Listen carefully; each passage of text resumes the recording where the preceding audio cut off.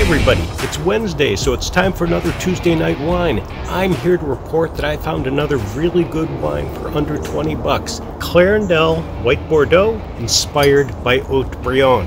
I smelled a rat. Haut-Brion is one of the legendary producers of Bordeaux. Clarendelle is the value label owned by the same people who own Haut-Brion.